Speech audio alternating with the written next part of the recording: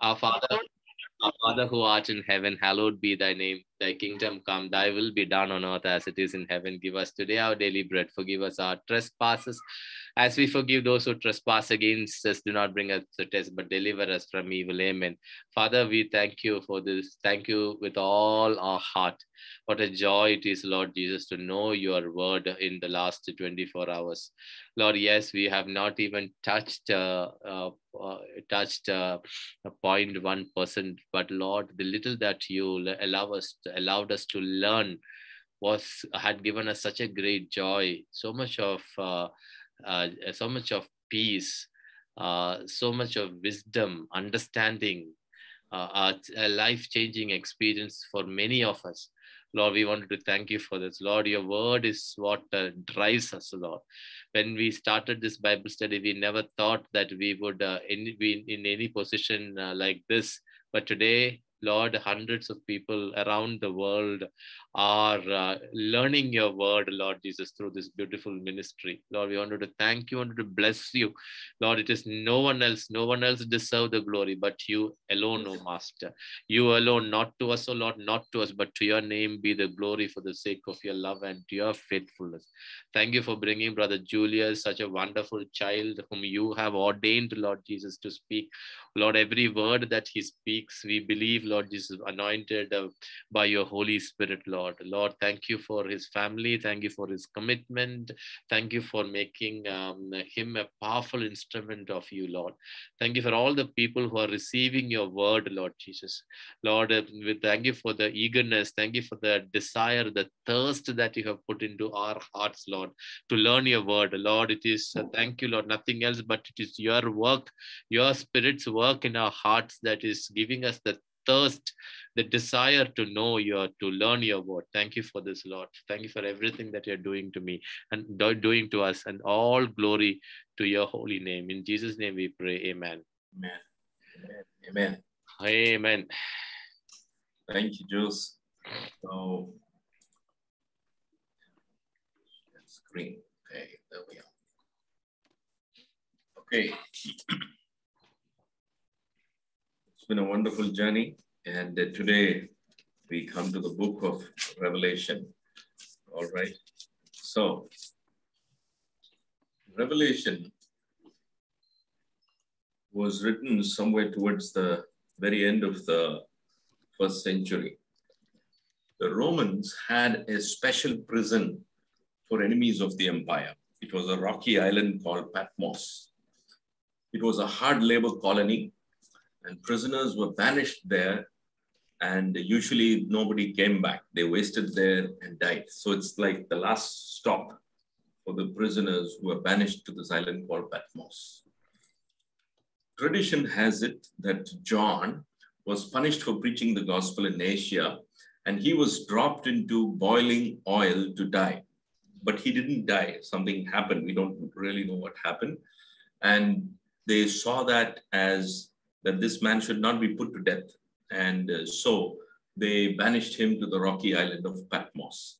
So John, preaching the gospel in Asia, traditionally believed to have been tried to be martyred. They tried to martyr him by pushing him into a pot or a vessel of oil, boiling oil. And when he did not die, probably the things spilled over, and he was saved miraculously in that setting. They decided not to kill him instantly, but they banished him as a prisoner to the island of Patmos. It was in this desolate island where people are sent to die, in this island, that John had a series of visions. And that is what we have today as the book of Revelation. John had a series of visions. He was the last Ezekiel of the times. Now today, many people of God see visions. Okay, we have people who are seeing visions in Medjugorje and so many places, Francis, Jacinta, and Fatima and Lourdes. We have people who see visions, and the church accepts these visions after evaluating them and testing them. Evaluating and testing, they have their framework. So after doing that, the church accepts the visions, but it is not added to scripture. The reason is scripture has been proven to be complete. And that has become a challenge for many people today. I was listening to a God man today who said, who keeps saying, he keeps saying, we should not come under a book. And if we are all going to come under a book, we are going to have a lot of problems. And, you know, I knew which book he was referring to. But the point is this, that this book gives you so much of freedom, so much of thought. Most of the progress in the world has come because of the Bible. And people attack the Bible diplomatically, they attack it philosophically, they attack it in practical ways by destroying it and burning it and do all of that. But the Bible has outlived every situation. So why is the present divisions not included in scripture? Because scripture was part of a time which is called the period of the canon, which finished at 395 AD. After 395 AD, there was a slight window open till about 411 AD. So during this time, the various materials were evaluated. Various materials were evaluated. You have a gospel according to St. Thomas also, but it is not part of scripture. Even though Thomas is an apostle, you have a gospel according to Judas, it is believed. And there are so many gospels. There are 80 plus gospels, but we have only 4. Because the authenticity, historicity, and direct eyewitness reliability was taken into account before they put the gospels in place. That was the leading of the Holy Spirit, because the Holy Spirit, God knows that we are progressing in time. And across this progress in time, there is going to be a development of technology. There is going to be a development of the human wisdom, which is called science. And this wisdom, people will apply to evaluate. So that also was given by the Holy Spirit as a framework, which should be part of the canon, because God is looking ahead and he knows what are the criteria that will be applied to evaluate his word. Until today, the Bible stands the test of historicity, the test of authenticity. People don't like what is written in the Bible. That is all right. But they generally are not able to dispute its authenticity and historicity. All right. So during this time, till about 411 AD, various books of the Bible were brought together. And by 395 to 411 AD, books were selected, made part of the scripture, and then the canon period was closed. When it was closed, the book of Revelation has been included. There is consistency in the book of Revelation to the Old Testament. And that is why John is seen as a Ezekiel, last Ezekiel and a Daniel of our times. And he had similar visions, like how Ezekiel and Daniel had visions, more like Ezekiel. And so his message, which is part of the visions, has become part of scripture. So John has written for us the gospel according to John. He has written for us 3 epistles, 1 John, 2 John, and 3 John. And 1 John was about impostors, 2 John and 3 John is about hospitality to genuine preachers and hospitality to fake people who take advantage of this. That was the 3 letters about. We saw that yesterday. And he has written the 4th document, which is the book of Revelation. So John has contributed 4 documents to the New Testament Bible, to the New Testament. And John probably wrote this down 60 years after Jesus' death. All right. So John was the longest living apostle and the only apostle who did not die a martyr's death. He died of old age in Patmos, is what it is believed. So he didn't die a martyr's death. All the other 11 apostles were died a martyr's death. Now, 11 apostles does not include Judas, who went and hung himself. It includes Matthias, who was chosen by Lot in place of Judas. Now, one lady came and asked me, it's such an important position. The position of an apostle is such an important position. And this man, Judas, took it carelessly and he killed himself. So he vacated that position in a sense. So how can the appointing of the next apostle be done by casting lots? Be done by casting lots. How can it be done? That's a good question. That is a good question. So I asked her, what do you expect? How do you want it to be done? She said, no, it must be through some fasting and praying. And, I said, how do we know that didn't happen? That has happened in the book. Peter says that somebody must take that place of leadership. So not every meal they skipped is recorded in the Bible, you see. So they have approached it with a prayerful attitude. But if you ask the process of casting lots and picking a name, that somehow did not sit well with her. It may not sit well with many people. How can you choose important positions to be filled like that? The Bible says in Proverbs, the lot is cast into the lap. The lot means the dice, or the lots is cast into the lap. But it's every decision is from the Lord. See, that is where Peter was relying on. It's not about chance. Okay, not about it's chance. not about chance. In fact, it is more than 47 times it's mentioned in the Bible about lot, about casting lot in book of Hebrews, Leviticus. God asked commanding Moses. So but then you don't find that happening after the Holy Spirit has arrived. After the Pentecost, Pentecost, you don't see that happening.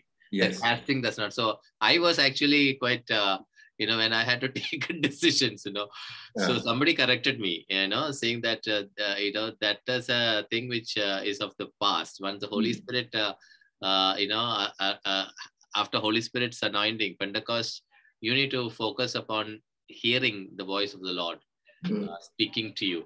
Which I felt very, it was a very nice, wisdom, suggestion with wisdom, because casting lots, unless you are really, really, led by the Spirit, it can really go haywire also.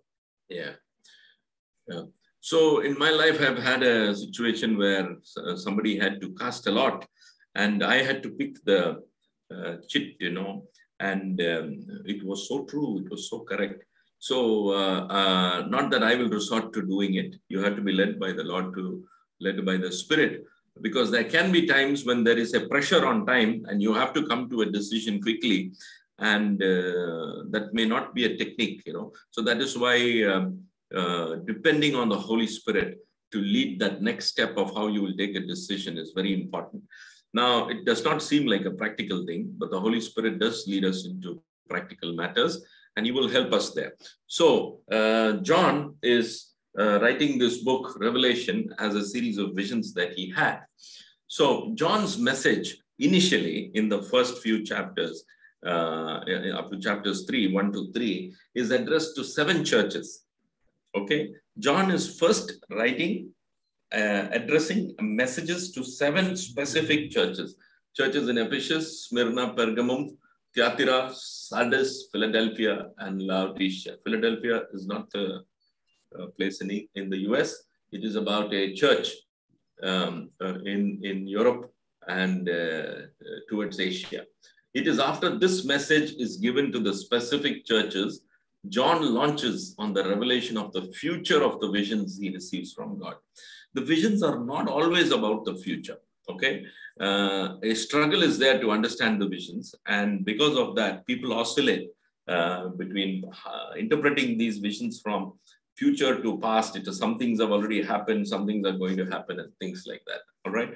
But we all, when we read the book of Revelation, we can be so confused, and we can really finish the book and say, wow, without really understanding much. It's possible, that's my experience. When I finished reading the book of Revelation the first time, I just said, wow, Lord, too bad I didn't understand much of it, but it is like a fairy tale at times. And it's like, it really happened. I mean, there's a person who saw these visions.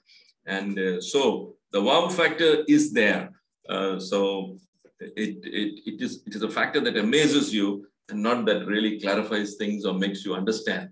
So after this message, so we can start understanding what we can basically understand. So you start understanding the structure of the book, and the structure of the book tells us that initially in chapter 1, and we're going to read that a little later now itself. So this chapter 1 is about the introduction, and chapter 2 and 3 is about specific messages that God is giving to each of the churches. Okay, each of these 7 churches. Why 7 churches? Why not 8? There were just 7 churches. Now 7 is a number of fulfillment. 7 is a complete number. All these kind of things I have heard. I really don't know how 7 becomes a complete number, except that if I take it to the book of Genesis, 7th day is the day when God rested withheld himself, and after that there was no more creation. Okay, so in that sense, 7 is a complete number. I would say, okay, I'll agree. But not everybody will agree, not everybody will accept. But as a principle, it has been applied like a framework. 7 is a complete number. 8 means a number, something new. You know, these kind of things. Okay, you can consider that as criteria, but don't consider that as the only criteria. All right. So to me, as I read it again and again and again, every year as I go through the book of Revelation, new thoughts come. Sometimes it tells me that each of these 7 churches are could be 7 categories of all the churches that exist today. You know, the churches could exist in these categories, and God still has that message which is very relevant to each of those categories. What I'm basically saying is that if there are about 100,000 churches in the world today, or maybe 1 crore churches in the world today, you could classify these crore into 7 categories, and each of those categories you can describe that this is the mood, this is the spirit, and this is the way these churches are progressing. And you could do that. I don't know if that would be valid, but you could think in that direction as well. So we will not worry right now about the interpretation. We'll go on from here. Let's understand what the book is about, how it progresses, and then we will come to the essence of it. Most of the information in the book of Revelation oscillates to the past and the future. It keeps swinging to the past and the future. So we don't know what has happened, what is already finished, and what is going on right now, and what is to come. We don't know very clearly. So it is difficult to call it a book exclusively of the future. So don't say Revelation is about the future. You know, generally, most of us Christians believe like that Revelation is about the future. Well, it need not be. So some of the events could have already been over. Why is John seeing an event that is already over? Because only when God shows us an event that is already past, will we be able to connect that to what is being shown in the future. So we will know that this has already happened, and now this is what God is saying that is going to happen. Even though it sounds ridiculous, it sounds preposterous and unbelievable, because this event was already over. This could be believed, you know. So there is a reference point for which God is giving us incidents both in the past and in the future. We are encouraged to read Revelation chapter 1 to 3, you know, encouraged to read Revelation for that matter, but I'm going to read that. I'll come to that later. There have been groups of people who tried to understand the book, and many of them gave up frustrated, and they continue to read it as part of discipline. I am part of such people. That means there is a part of Revelation that I don't understand. Now, some of you may ping me separately and say, brother, what do you understand about Revelation that you share with us? Why? Because Revelation has a sense of intrigue and mystery. Revelation has a sense of the future. And we all want to know if this corona is connected to the plagues that are mentioned in Revelation and all of that, and, you know, and so on and so forth. So it is not about what somebody understood or what people are explaining on YouTube. And, you know, there are 1,000 messages or more than thousands of messages in YouTube which talk to you about Revelation. But what I'm saying is I'm giving us a fresh approach to it so that we will be able to approach it rightly with the Spirit of God leading us. Okay, most important thing, the Spirit of God leading us. So there have been groups of people who try to understand the book and gave up frustrated. Others are so excited that they believe they have discovered some secret codes and that they have sorted out a lot of it or most of it. You know? So there are people like this, and we all belong to some category or the other. So don't feel bad about it. This is not new. Okay, this kind of people looking into scripture and trying to, looking especially into the book of Revelation and trying to interpret it, this is not new. This has been happening from the first century itself. Immediately after John wrote this and the manuscript was available, people want to hear from the only surviving apostle. You see what is happening. He has a message. I've seen things, amazing things. And he is full of joy, and people would like to know what he read, what he's written. And then this went viral in its own sense. And there have been people trying to interpret Revelation from the first century itself. So what is happening today on YouTube, or various kind of sessions being held about the book of Revelation and all of that, you know, it's not surprising. So what makes this book important and mandatory for us? Why is it mandatory? I mean, I have typed this out, so I feel it is mandatory. So I'll have to explain to you. Okay, for us Christians, what makes this book important and mandatory for us Christians is the claim at the beginning of the book. There is a claim at the beginning of the book. In Revelation chapter 1, verses 1 to 3 itself, there is a claim. That claim makes it mandatory for us. All right. So I'm going to read that claim. Revelation chapter 1, verses 1 onwards. The revelation of Jesus Christ. So the book is about a person. It is the revelation of Jesus Christ. So John is getting this revelation. He is the one whom we read yesterday. What we have touched, what we have seen, what we have experienced. We write about that. What extra revelation he is going to get now? You understand? So John has walked with Jesus. He has leaned on Jesus's bosom. He is the disciple who loves Jesus so much and who Jesus also loves in a sense that he was special to Jesus as the most youthful among the lot, and or a person who had fresh thoughts, or a person who was quiet and who leaned on to Jesus to hear his heartbeat, and who leaned on to Jesus to see if he could get something by being just close and intimate with him. So John was such a person. But to John, an additional revelation is being given. And what is it? It is a revelation of Jesus Christ, which he did not have here on earth. So it is the revelation of Jesus Christ, which God gave whom? God gave him. God gave a revelation to whom? God gave a revelation to Jesus himself. Now, why does Jesus need a revelation? Many people will take this and say, listen, when you ask Jesus, when are the times? Jesus told his apostles, it is not for me to know the times. The times are known only by the Father. And by that, Jesus is relegated below the Father. So he is a created person. He is one of the biggest or the greatest or the mightiest of the archangels. He is not really God.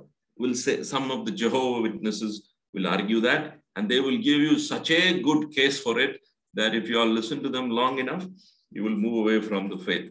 So these are some of the arguments they use. But we need to understand here that Jesus in Philippians 2:11, in 2:11, he who did not consider himself to remain as God, to be God is to be robbery.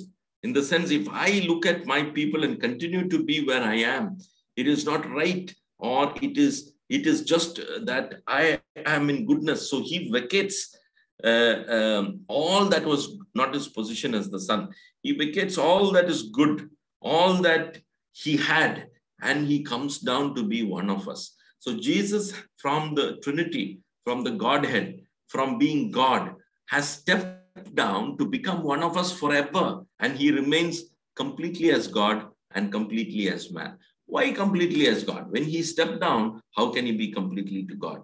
That is why in Philippians 2:11, as we go on, it says, because of this humility of Christ, what does the Father do? The Father exalted him back to the same place which he abdicated. You see the transaction. The Father is restoring everything back to Christ. Okay? So in Christ, he has become one of us forever. But by way of being restored by the Father into the Godhead and into the completeness, he's accepted back into the Godhead. Where are we? We are in Christ. Where is Christ? Christ is in the Trinity, in the Godhead. So now where are we essentially? We are with Christ in the Trinity. This is one of the most ridiculous claims you can make. But if you understand this claim and live by it, your life will be one of the greatest lives ever lived on this planet. That is the potential. So Jesus is in the restoration and replenishment of everything that he gave up for us. God has restored everything back to him. Let us read that scripture itself. No, we'll read it in Hebrew, we'll read it in Philippians. Okay. Yeah. Your attitude should be the same as that of Jesus, who being in very nature God. That means he was not like God. He was in very nature God. Did not consider equality with God something to be grasped, but made himself nothing. That means did not consider equality with God as something to be kept for himself. But he made himself nothing, taking the very nature of a servant and being found in human likeness and being found in appearance as a man. He humbled himself and became obedient to death, even death on a cross. Okay, there at that point, there is an exclamation mark. Now, verse 9. Therefore, God exalted him to the highest place. Who is doing? God is exalting him back to the highest place and gave him the name that is above every name. And that at the name of Jesus, every knee should bow in heaven and on earth and under the earth, and every tongue confess that Jesus is Lord to the glory of God the Father. So in the restoration, Jesus is given back all the foreknowledge of God. So this is about the manhood of Jesus, isn't it? This is about the manhood of Jesus. Paul is talking about the manhood of Jesus who lived under obedience. Absolutely. Okay. What is he doing? He's not stepping out of the deity. He's stepping down from the deity without vacating the deity of God. He is extending God to become man. In Christ, God became man. And many people say he walked on the water, he healed the sick because he was God. No, that is the perfect human being. Jesus is the perfect human being operating as man. That is why he said, you can do the very things that I did and even greater things. You see? So, who did not consider it to be God as something to be kept for himself, as something to be grasped. Grasped means tightly held. What is Jesus essentially doing? He's sharing Godhood with us. No, so what he said is very true. If it was God who was performing all these miracles, then we would not be able to do it. No. Yes. We would not be able to do it because there is no comparison. So Absolutely. so I'm just trying to articulate my understanding. Here you're saying that Jesus became man, and the performance, all the miracles that he did was as a capacity of a man. Absolutely. He remained humble as a God in the form of man. No, which is true, because if you really look at the lives of many saints, like for example, Joseph of Cupertino, he is known as a flying saint. He just flies around. He is also again a man. For him to fly around, it is actually against the law of gravity. Yeah. Many other saints who have done the miracles, they did as a man. Correct. What you're saying is right. Yes. So, which means that once you understand this part of it, that it will really enhance our relationship with the God and experience the power of God. Absolutely. Now, tomorrow when we see the origin of evil, we will see why Satan was after man. Because Satan did not have the details, but he got the broad idea that God is going to include man in his godhood. That is why there is an image and likeness of man being created. That after a narrative, after a storyline, after certain events, these human people are going to be included in the godhood, in the Godhead, I would say. But it would be technically incorrect because we are not yet there. But we are seated with Christ. We are put in Christ. Ephesians, we are in Christ. We are put in Christ. And where is Christ? Christ is in the deity. He is in the Godhead.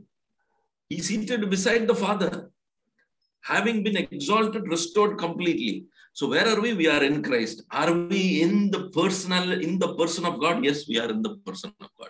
That is how we should read it, and we should accept it with humility. Though claiming that and flaunting that would be matter of pride.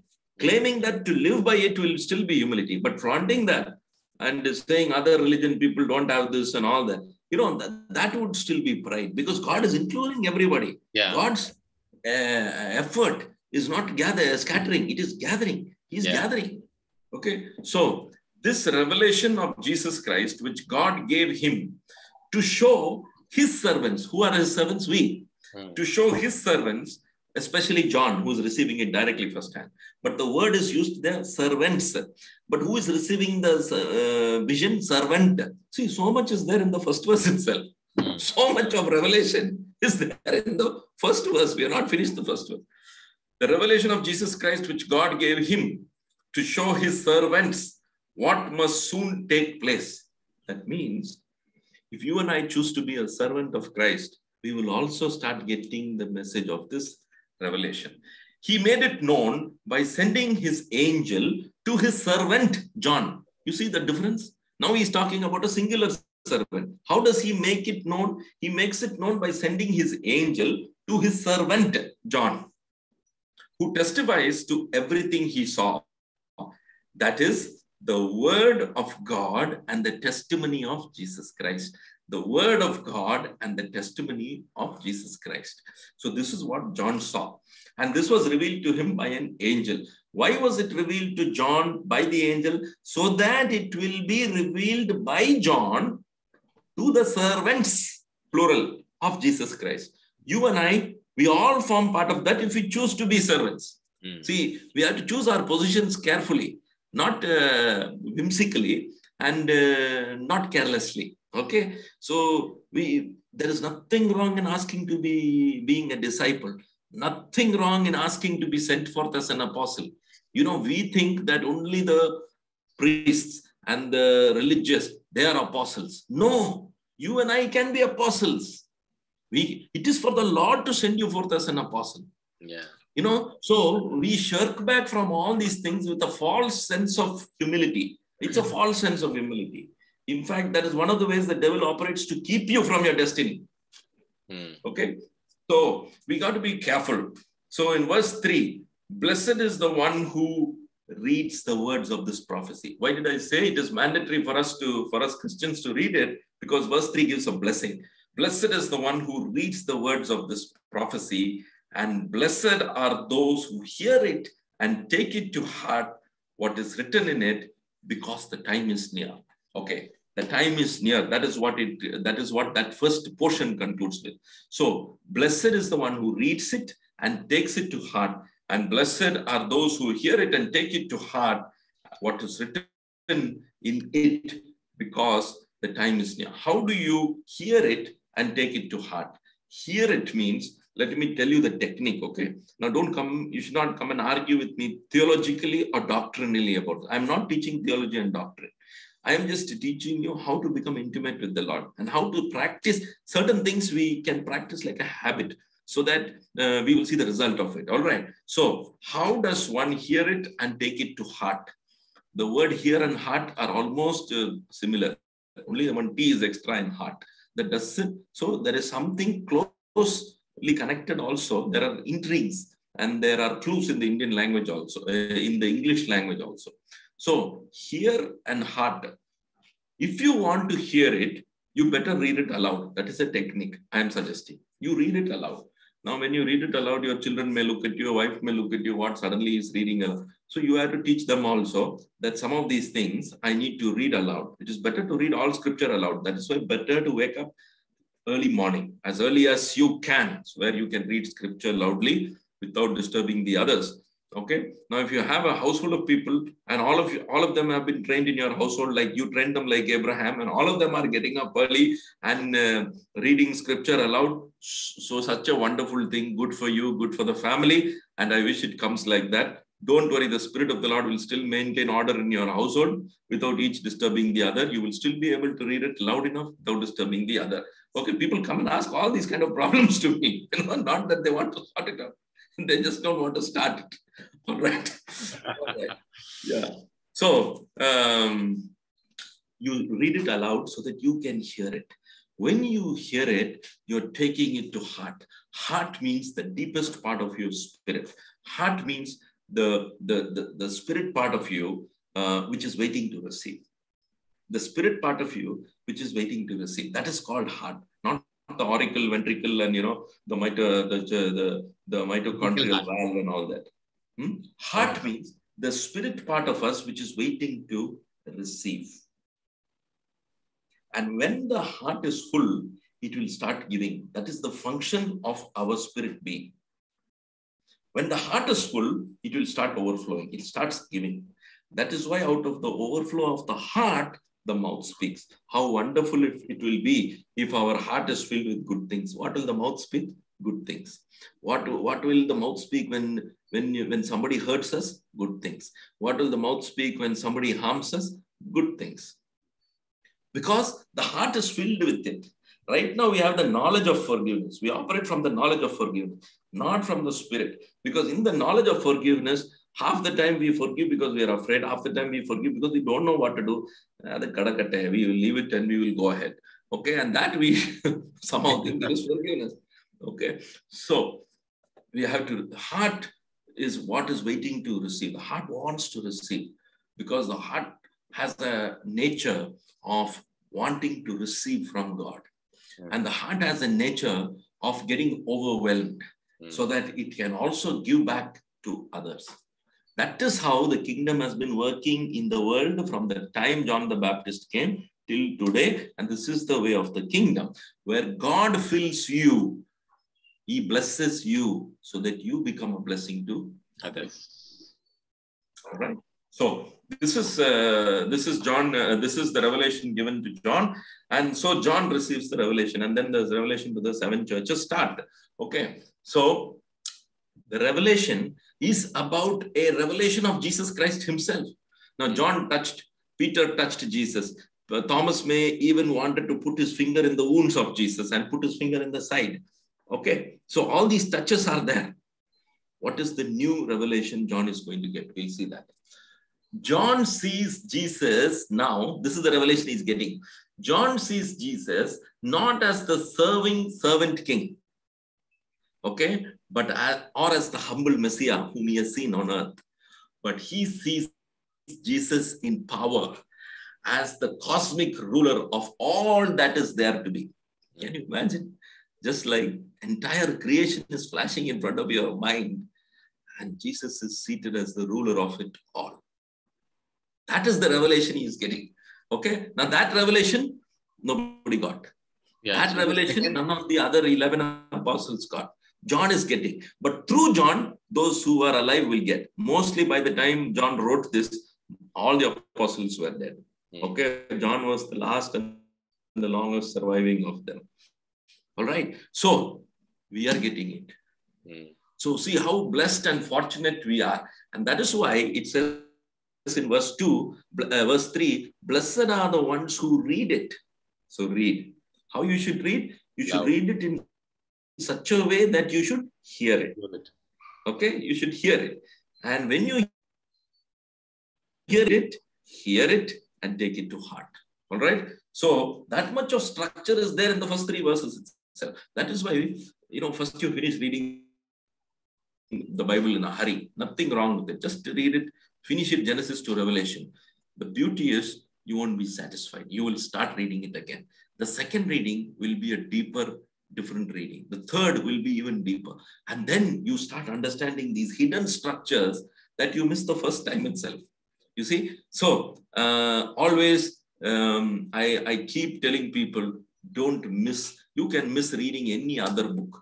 Doesn't matter if you have not read a Bible commentary, you paid 3,000 rupees and bought it, but it is lying there in your cupboard, you have not read it. It doesn't matter. But don't miss out on the Bible. First, finish reading the Bible.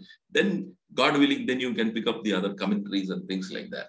Okay? Because all that will add to your knowledge.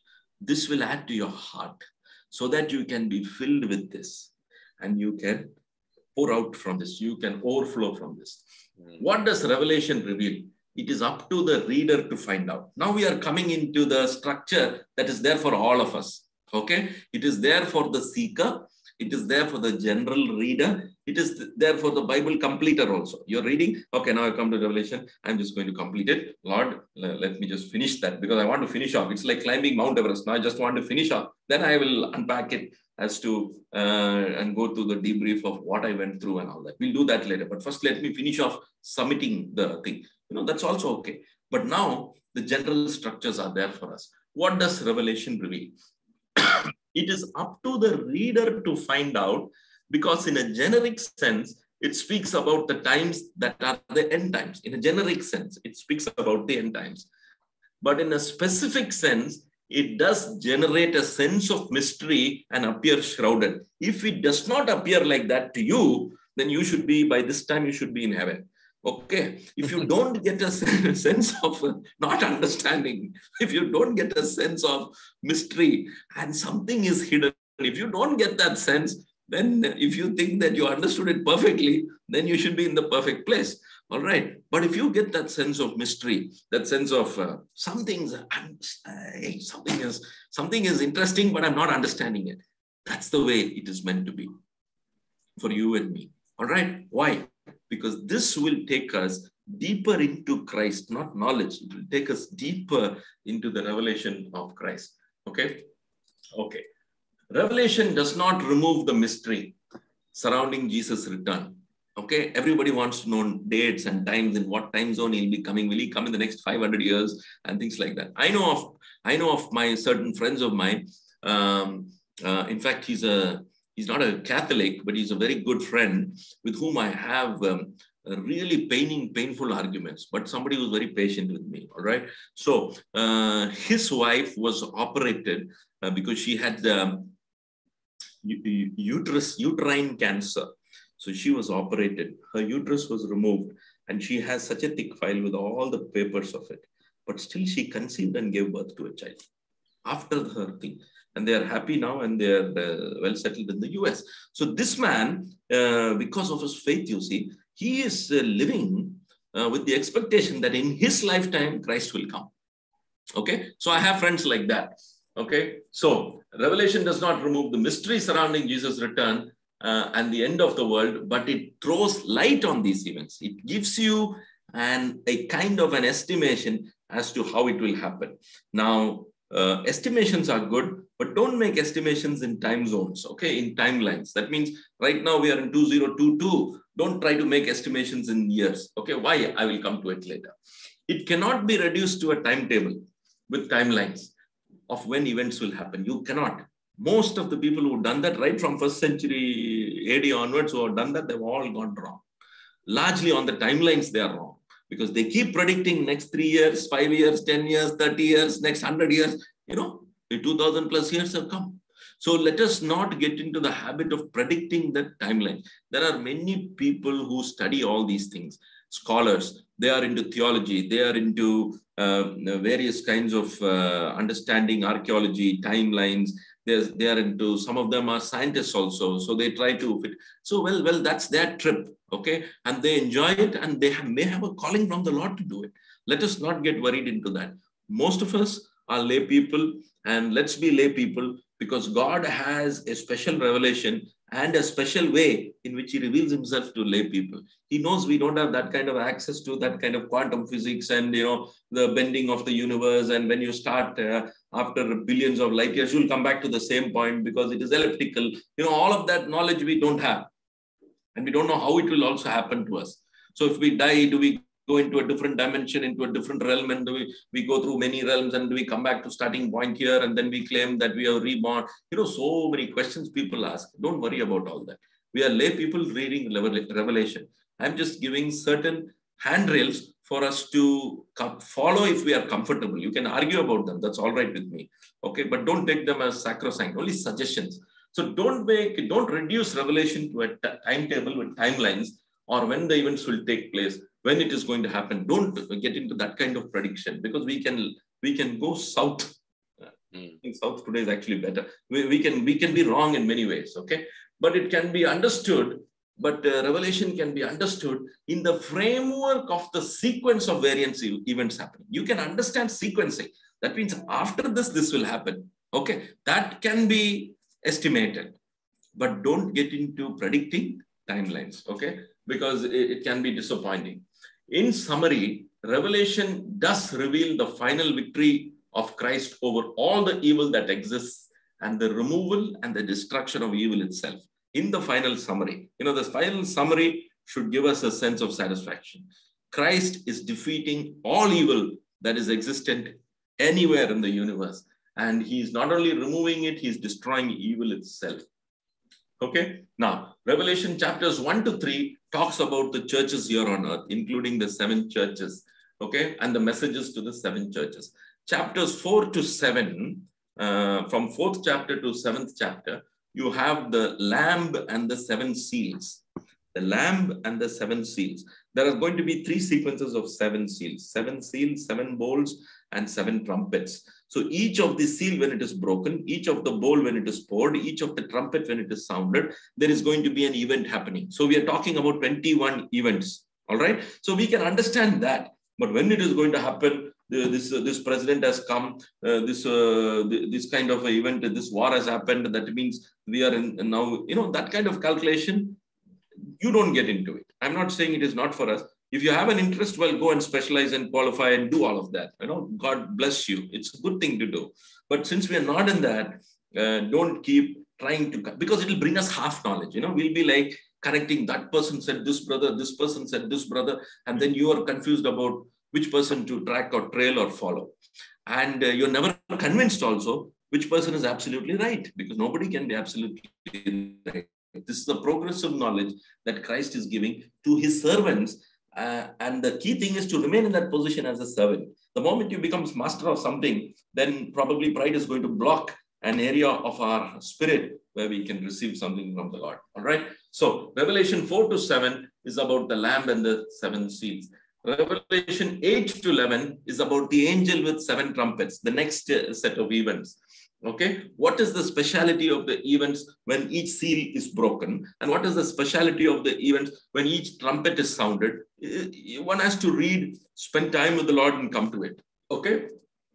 Then Revelation 12 to 14, the church, you will see the lady who is wearing a crown of 12 stars on her head, signifying the 12 tribes of Israel. She is going to give birth. She is in chapter 12, which is the Catholic Church paints it as the picture of Mother Mary, and because she's going to give birth and the dragon wants to swallow her son, which was so true in the case of Herod wanting to kill Jesus.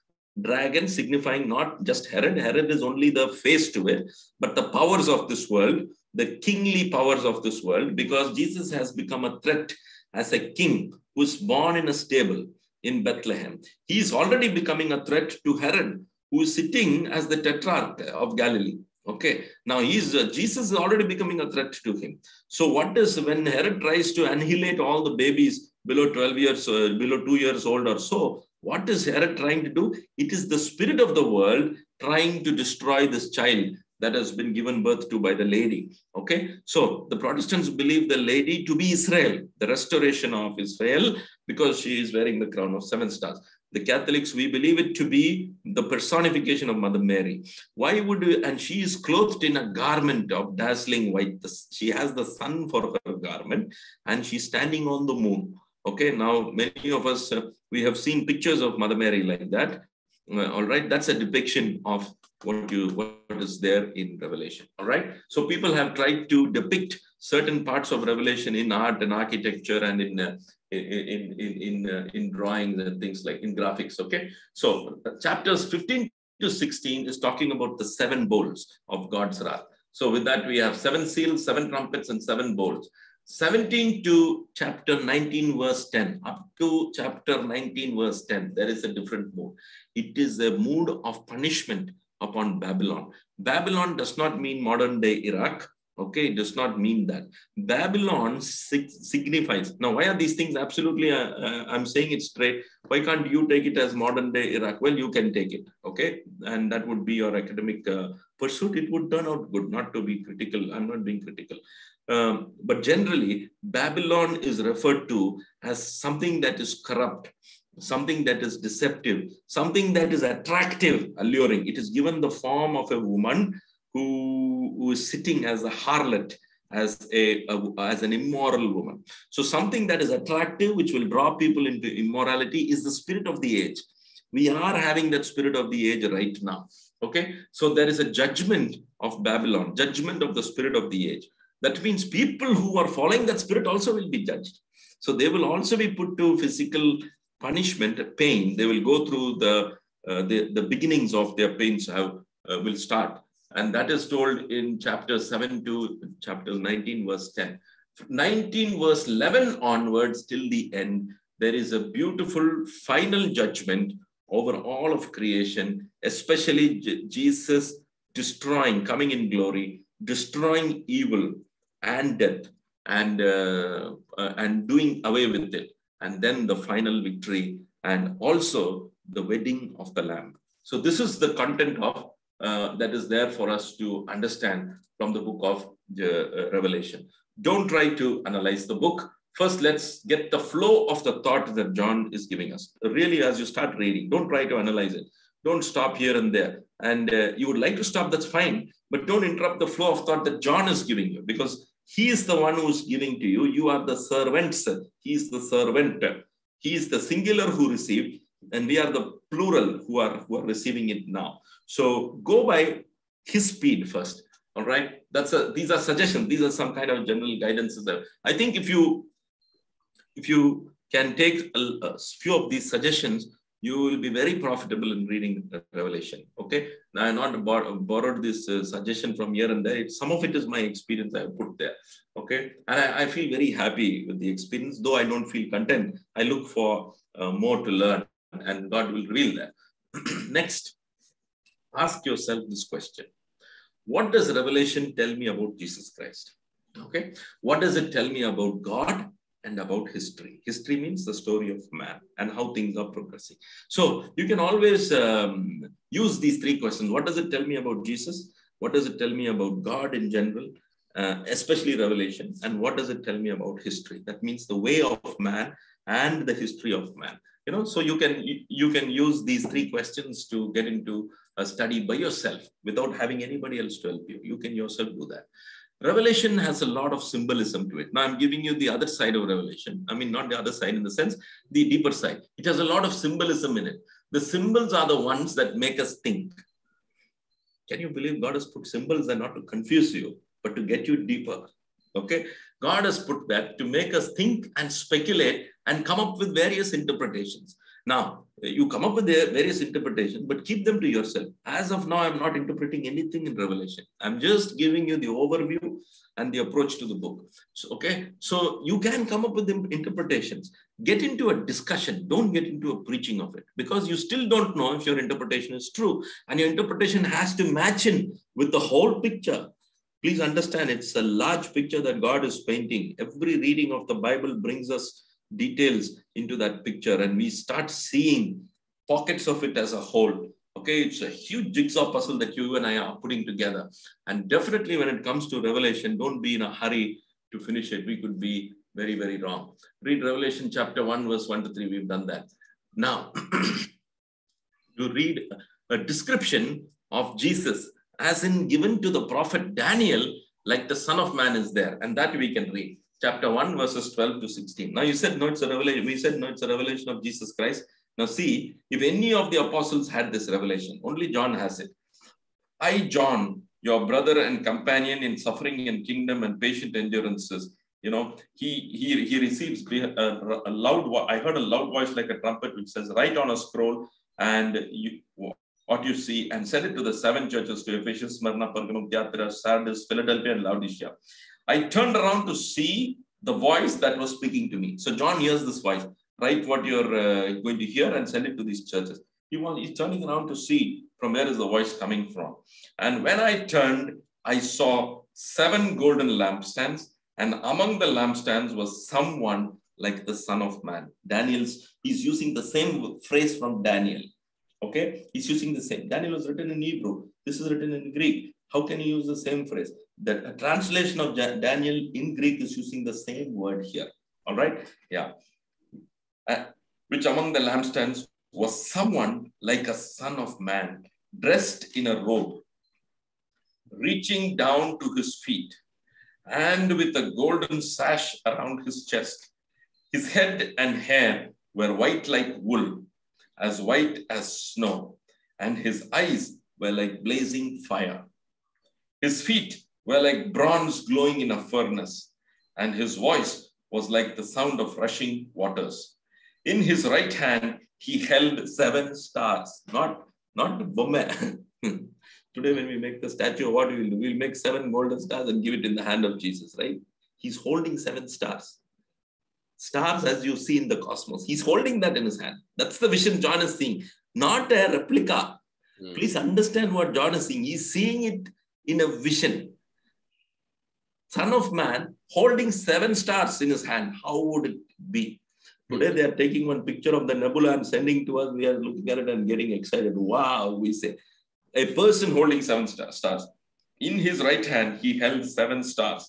And out of his mouth came a sharp, double-edged sword. Out of the mouth of this person came a sharp, double-edged sword. The word double-edged means double-tongued. This tomos, okay, which we explained in Hebrew 4:12.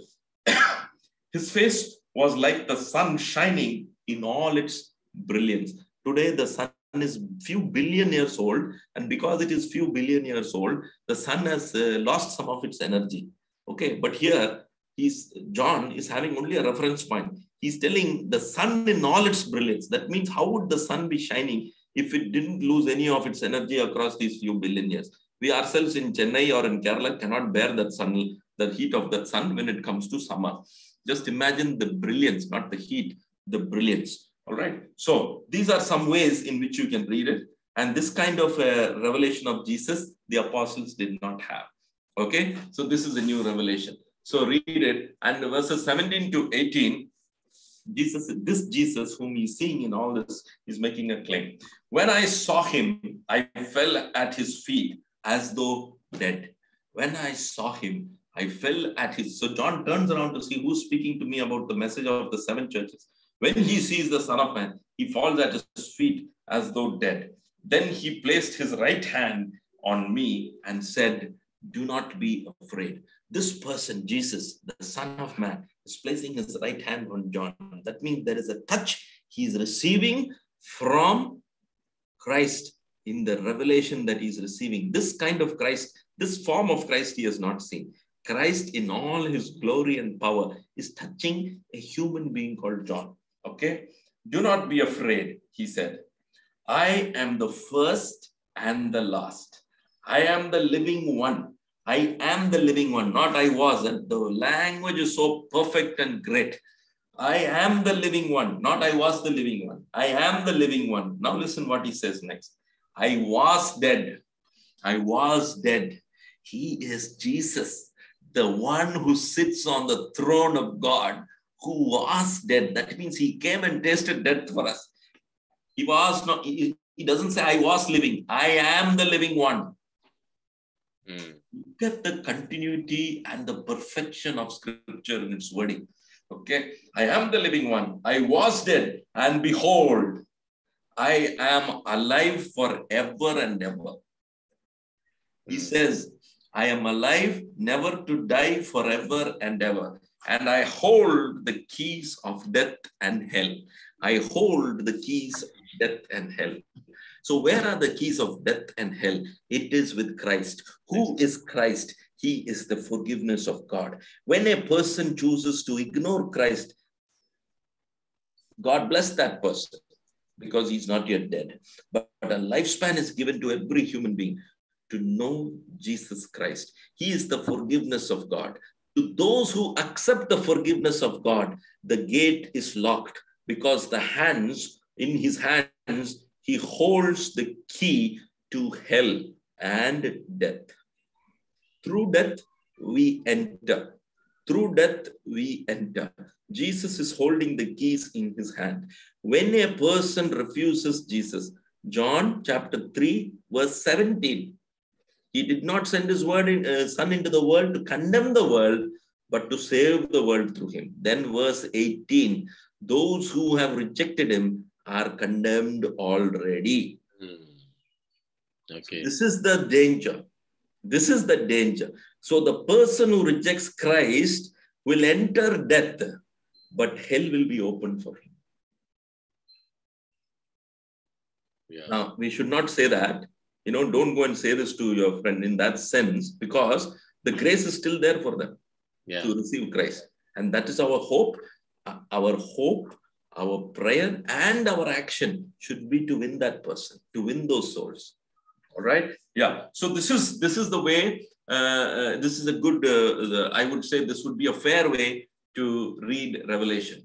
The 7 stars and 7 golden lampstands are immediately explained. Some of the things will be immediately explained in Revelation. You don't have to break your head over that, because as he's starting the Revelation, he's telling the 7 stars and the 7 golden lampstands are immediately explained in chapter 1, verses 19 to 20. I'm reading chapter 1, verses 19 to 20.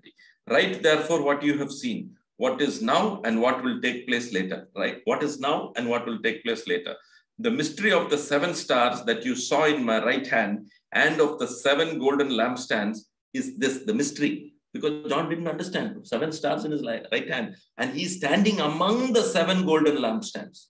So Christ is standing among the 7 golden lampstands. What is the 7 golden lampstands? The 7 churches. He's explaining it. So the 7 stars are the 7 spirits of the 7 churches. So there is a spirit, 7 angels. There is an angel assigned to guard these responsibility of the 7 churches. And the 7 lampstands are the 7 churches. So the revelation of what the 7 stars are and 7 lampstands are immediately given. So some things will be immediately given, some things will not be given.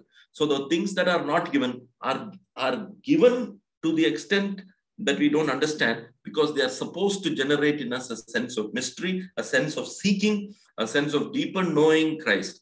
So if most of us chase knowledge, so we'll try to find out, but our knowledge should be coming from Christ. That is when it will enter our heart. So what should we do? We always address it. That's why conversation with Christ is important. Conversation with Jesus is so important. Keep addressing your doubts to Christ. That means you're already in a conversation with him. And when you're talking to him, he's not snobbish to turn away and say, okay, this fellow always talks to me, he's always having doubts. No, that is not Christ. This is the way we have conjured up Christ in our corrupted imagination. He is always happy to listen to us. Yesterday, when I took my friend to Thomas Mount and showed him the tabernacle, the Blessed Sacrament, and I explained to him this is communion, and he said so he understood it. He was awestruck, and he didn't understand the blessedness of the Blessed Sacrament, which is kept exposed. So he asked me a question: can I go and take it and eat? I said, no, you should not go and take it and eat. Well, if you take it and eat, not that it is wrong, but you're out of place when you do that. Okay, this taking and eating is participating in communion.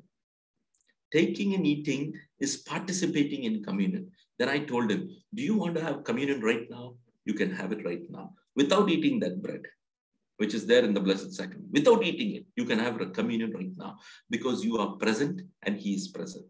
Please understand this principle. See, participating in communion is the sacrament. Being present for communion is being present because the Lord is present. I told him, you can have communion right now. That's the beauty of the moment. And he was awestruck. So we have to explain these things to our people. So there are some things that are immediately revealed and some things that will take us into a deeper relationship with Christ by way of its mystery, by way of its intrigue, by way of its not being able to understand. Okay, connection. There is a connection in chapter 1 itself to Ezekiel's vision of the 4-winged creatures with the heads of a man, lion, ox, and eagle. And we know what these 4 creatures are. These 4 creatures stand to be the gospel. Because the winged creatures, what is the wing? Wing means to transport. So the vision of a man with the head is the Matthew's gospel. Then we have lion, the winged lion, we have the winged ox, and we have the winged eagle. So each of them are given wings because the gospel is meant to spread to the edge of the earth, to the ends of the earth. And that is the vision Ezekiel is seeing. And that same vision will also be there in Revelation in chapter 4. Okay, so another thing that I keep speculating about. So you don't call in and ask me who they are, because I also don't know. So I'm sharing with you what I don't know also. Okay, 24 elders will be mentioned in chapter 5. 24 elders. Who are they? Okay, so you can break them into. So Jesus tells in one place that he's telling the apostle, don't you know that you will be sitting and judging the 12 tribes of Israel? Okay, so we can assume that the 12 elders are the 12 apostles, without Judas, with Matthias, of course. So 12 apostles, all right? So we can assume, don't get convicted or convinced by it. For progressing to see if we are wrong or right, we can assume that they are the 12 apostles. Who are the other 12? Are they the 12 sons of Jacob, in which Reuben was an adulterer? He committed adultery with his stepmother. Is he also there on the throne? All these questions come. And that's the way we should think. So who are these other 12? Are they representatives of the 12 tribes of Israel? If they are, who are they? Will Joshua and Caleb be there? Okay, they can be there. But the other 10 fellows faltered. No? How can they be there? So these are the kind of questions that we should engage in. And in engaging in such questions, we will be getting into a deeper understanding of the one who is seated on the throne. So I left it blank there because who are they? We can assume one portion, 112 to be apostles. Who are the other 12? Because there are 24 elders. And these 24 elders have crowns on their heads. And when they see the Lamb, they take the crown and throw it on the ground. That means the Lamb has crowned them. They are crowned in heaven and not on earth. So the Lamb has crowned them. And we can also take it that there are saints. These 24 elders could be some saints, which the church has crowned as saints. We can take it all of that. Take all your questions. Take all your possibilities in your thoughts. So as you can take it, they throw down those crowns and they fall down in worship. So you can see the importance of the one seated on the throne. In chapter 7, you will have some funny numbering starting. 144,000. Okay, 12,000 from every tribe of Israel. So 144,000 is the number of the people he saw. John is not counting, the number is given to him. So when he gives that, many people say these are the only people who are going to be saved from Israel. Now, don't get into such kind of speculation. Please understand the principle. The principle is Jesus is gathering, not scattering. Okay, he's not in the process of eliminating people from heaven. He's in the process of including people for heaven. That is our ministry. That is the work of the gospel. So till the time of judgment comes, don't think of eliminating people, even though they are some of the worst people we have to deal with. We have to love them, accept them in their weaknesses, and pray for them and work towards bringing them. So what is this 144,000, 12,000 from every tribe in Israel? Well, I don't know the meaning of those numbers, and it's not a deal breaker for me. Just because I don't know, I'm not losing my sleep over it. But there are times of intrigue. I keep sitting and thinking with a cup of tea. Some of you may think, brother, you are in full-time ministry, so joyful for you. You have all the time. We are cooking, we are going to office, we are driving. Well, I have to do all those things too, I have put myself into full-time ministry, but there are things that I have to finish in my business, close it properly. And, there is some settlements of some property to be done in the family. My parents have passed on. All that work is there. Okay. So it is not that, it is not that I have a lot of time to sit and do this. I wish I had that lot of time and I would sit and do this. That has been my prayer to the Lord. All right. Okay. Then you will come across Christ towards Revelation 20. You will come across Christ's reign for 1,000 years. Christ is going to reign for 1,000 years. Now, many people have this question. Are we already in that reign? Is that reign coming? And why only 1,000 years? After that, there's going to be a time of tribulation again, time of persecution again. What is this? I really don't know what it is. I don't know when that 1,000 years will happen and all of that. But I know it will happen. So, the sequence of events, don't try to fit it into a timeline, because we are not into that kind of specialization and into that kind of a revelation as of yet. See, sometimes God can give you a dream, explain certain, then you go and share it with your spiritual elder, whoever it is, and just don't take a trip off on the dream, make one YouTube video and put it and try to get many likes. And, that's not the point. That is not the point. And you think you may be doing a service, but if you watch all those videos, you're going to end up confused. So your video may be one of a few hundred videos or thousands of videos that are already there.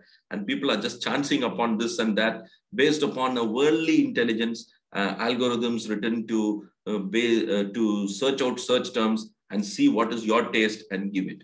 Yesterday, if you watched some Marvel movie on Avengers, and today you're looking for End Days Armageddon, Marvel, these people at the back end of Google and YouTube belongs to Google itself. So the people at the back end of the search engines try to connect your internet history and try to make some kind of intelligence out of it. And then they'll push some kind of possibility of videos to you. So if I'm doing a search, I may not get the same videos as you get in your search. Do you understand? So you are at the mercy of the spirit of this age. So trust God to give you the revelation and not the internet. All right. So Christ years for 1,000 years in Revelation 20, and then recreate the world into a place that represents God's original design. is mentioned in chapter 21 and 22. That means God is recreating the world into a place that represents God's original design. That means we're going back to the origin, to God's restoring everything back to the original. So the Bible's narrative is a simple one. Okay, this is what we have been studying from Genesis to Revelation. The simple one. It is creation, fall, recreation. Creation, fall, and recreation. Through it all, God is gathering a people for himself. People who will participate with him in the Godhead for eternity. That is what is God's project. Emmanuel. God with us. We with him. Ephesians tells us that we are put into him. God says, I want to make my dwelling place with you. And that is why this project is called Emmanuel. All right. Okay. So without completion of the redeeming work of Jesus recorded in Revelation, we wouldn't have the end of the story. You see, if we just stopped after the book of Jude, just imagine that. Which book will you arrange as the end book? You cannot. And it is the beauty of God that he gives us the book of Revelation as the grand finale, where we can put that. And when you finish reading Revelation, you've just been through all the pieces of the puzzle. You've not put the puzzle together yet, or maybe you we are able to put a few pieces together, but you've just sifted through the various pieces, and it blows your mind, and you sit back and say, wow, Lord, can I go through this again? You know, that should be your experience. So without this redeeming work of Jesus in Revelation, we wouldn't have the end of the story. It is so important to have the end of the story, leaving our hope for the future in a serious doubt. So thank God for the book of Revelation. All right. So without the book of Revelation, we would just end with the book of Jude, or maybe some other beautiful book. We will try to make it and put it as the last book. It won't fit in. God himself has to give the book of Revelation so that it comes as the grand finale. And thank God for the book of Revelation. We'll stop here at this time. We finished. We will take some questions.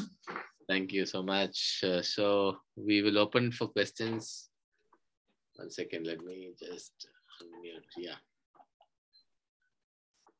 Oh, it's been such a great journey. Amen. Very beautiful. Amen. Amen.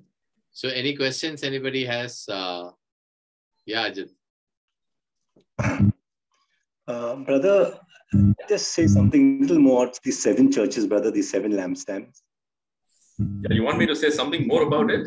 Yeah, I'm not really understood properly, brother. What are these 7 churches? Random, brother? See, these 7 churches, as they are given in the book, they belong to 7 places. All right. Now, these must have been the churches. Okay. Now, I'm talking to you possibility. First, I read out the 7 churches are the churches in Ephesus, Smyrna. You will not find Protestant, Catholic, Methodist. You will not find all that. Okay. You are finding Ephesus, Smyrna, Pergamum, Thyatira, Sardis, Philadelphia, and Laodicea. These are the 7 churches. It is possible that the message of the apostles went to these churches in these 7 places, and these churches emerged. We know that there was a church in Ephesus because Paul started it. He's writing the letter to the Ephesians, not to the Ephesian public. He's writing to the church in Ephesus, all right? So we know that these 7 churches emerged. It is possible that they emerged through the message of the apostles. And from these 7 churches, the messages started to percolate to other ends of the earth. Even though Thomas carried the message to India, it is possible he was routed or rooted, okay, through one of these churches. So the messages to these churches. Now, these messages are not lovey-dovey messages from God. There are some words of appreciation and some words of stern correction in these 7 churches. All right. So that's what these 7 churches are. We'll have to read Revelation, and suppose you get intrigued with these 7 churches, stop at that point and try to consolidate what you understood till then. Okay, because to the churches in Ephesus, Smyrna, and God is talking some tough language also. And he goes on to say one familiar word in each of the Revelation to the 7 churches. He says, to him who has a ear, let him hear what the Spirit says to the churches. Okay, now to him who has an ear, all of us have ears. Okay, let him hear what the Spirit says to the churches. So it is not enough that we have a physical ear. There is a sensitivity we must demonstrate in our spirit to the Holy Spirit. That means we demonstrate a we demonstrate a certain faithfulness in our spirit to God, where the Holy Spirit will speak and we will be able to hear now. You know, we are mostly listening with our minds, mostly listening, trying to listen with our ear, but there should come a time when we are so much caught up in the suspense or the intrigue. You know, I like to use these words to get you all interested.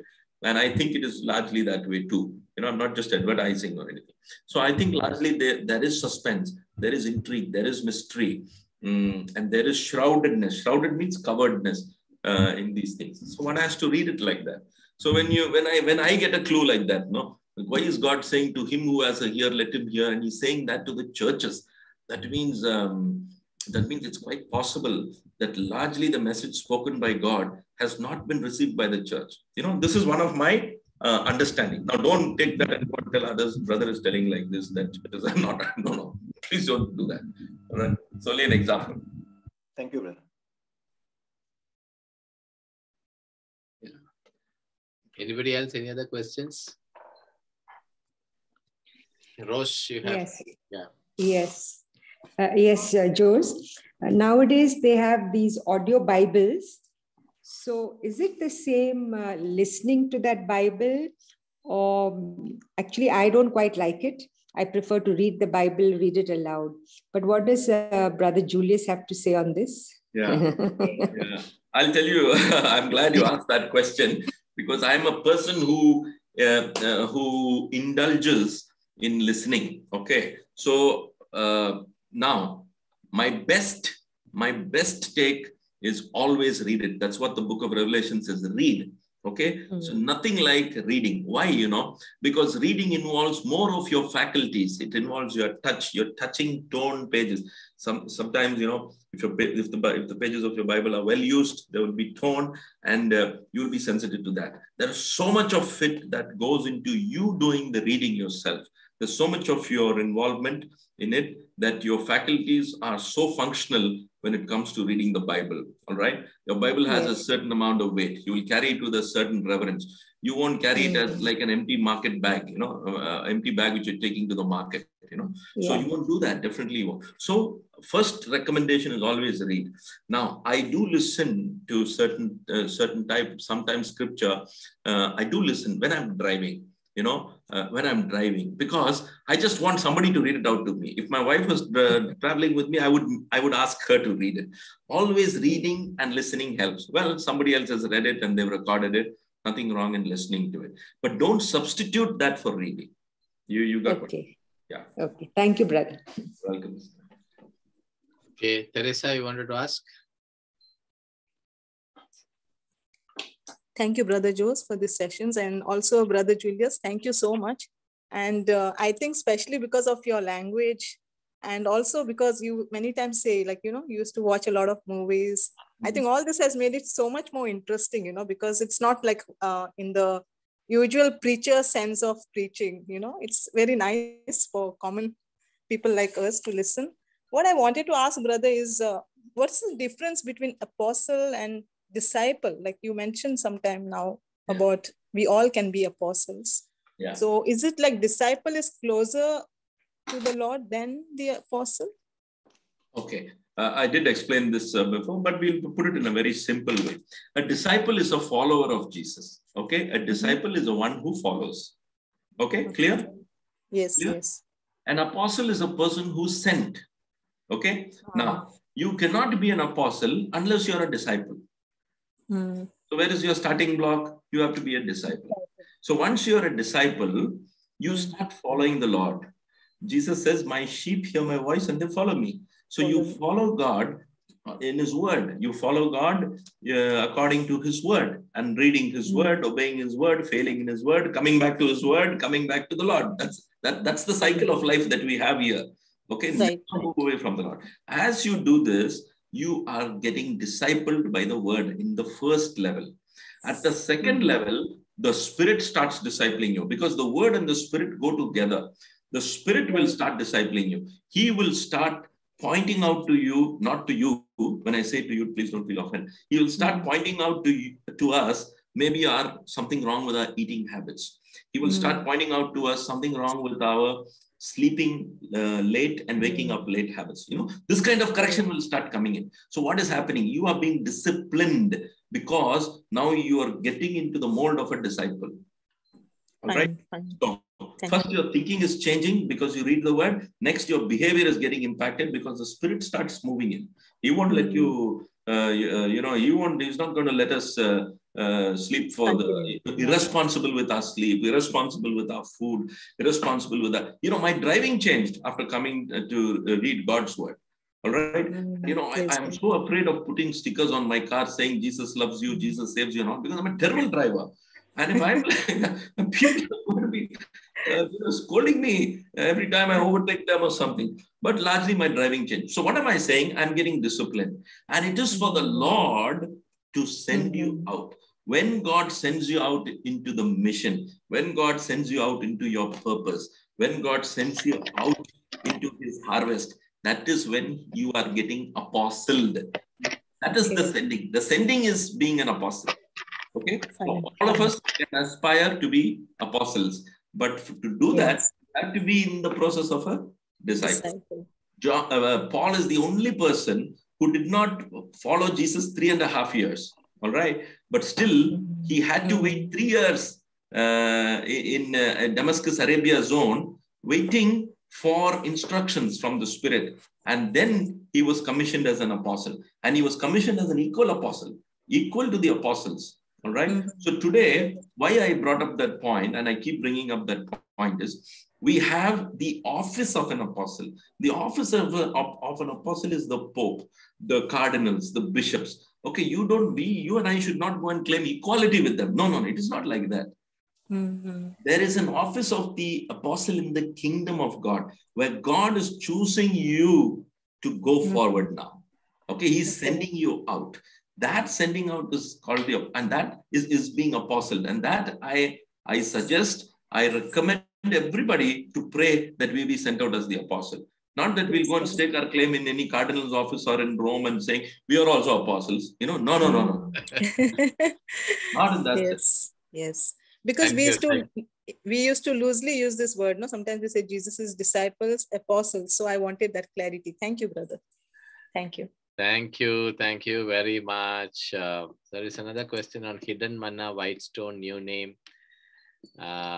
We wanted to. Is it a long explanation, Julius? I think he's frozen. Brother, you there? I think we lost.